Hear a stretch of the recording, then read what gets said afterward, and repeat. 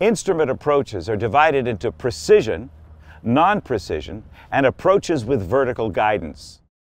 A non-precision approach is a clearance to descend at a fix to an MSL altitude called a minimum descent altitude, or MDA. The airplane is then flown in level flight at the MDA with the pilot hunting for the airport. If the airport or runway is not in sight at a certain time or point, the hunting license expires. The missed approach comes next. The missed approach for some non-precision approaches starts on the basis of ground speed and time to fly from the final approach fix to the missed approach point. Other approaches have a fix where the missed approach begins. On precision approaches, the airplane intercepts and follows the glide slope to an MSL altitude called the decision altitude, or DA. If the runway environment is not in sight at the DA, the missed approach comes next. Incidentally, some use the term decision height instead of decision altitude. Decision height is really the height above the threshold elevation. Like a precision approach, an approach with vertical guidance has both course and glide path information, but it is not as accurate as a precision approach. A clearance for an instrument approach is authorization to descend to the MDA or DA as appropriate while following the procedure. In order to descend below the MDA or DA, you must have the runway itself, runway markings, or approach or runway lights in sight. In addition, the flight visibility cannot be less than specified on the approach chart, and the aircraft must be in a position from which a descent to the runway can be made at a normal rate.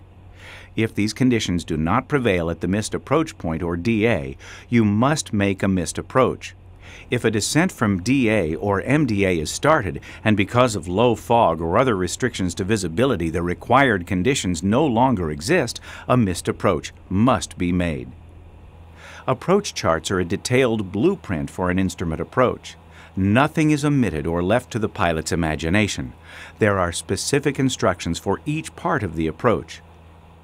With some minor differences, FAA and Jeppesen approach charts both give a from top to bottom presentation of information about the procedure. To get started, the top of the chart has the pilot briefing information. For the initial approach segment, the necessary information is in the plan, or bird's eye view. The approach has already started when the most pertinent information is in the profile view. The approach is almost finished when the information about how low you can go and the flight visibility required is in the minimum section. When you look at an approach chart, review the pilot briefing information area first. The top row of boxes has the primary navigation information, final approach course, and airport and runway data. The next row contains procedure notes and restrictions, icons if non-standard alternate and/or takeoff minimums apply, approach lighting symbols if installed, and then the missed approach procedure. The third row has the communications frequencies in the order needed during an approach. Let's look at the chart for the runway 10 VOR approach at Riverton, Wyoming. Top and bottom left margins show the city and state, and the approach, runway number, and airport name are on the right. If the approach is not straight into a runway, the approach is identified by a letter, like the VOR Alpha at the Greenwood Municipal Airport in Indiana. There may or may not be a VOR Bravo approach at Greenwood. Using the letter helps identify specific approaches. Letters are also used if there are multiple straight-in approaches of the same type to a runway. In this case, they start at the end of the alphabet and work backwards. Frequencies for all nav aids used in the approach are shown on the plan view. The Morse identifier for a primary approach nav aid will be shown in the plan view. Identifiers are not always shown for secondary nav aids that provide intersection identification along the approach. Pilot intersection is labeled as an initial approach fix, or IAF.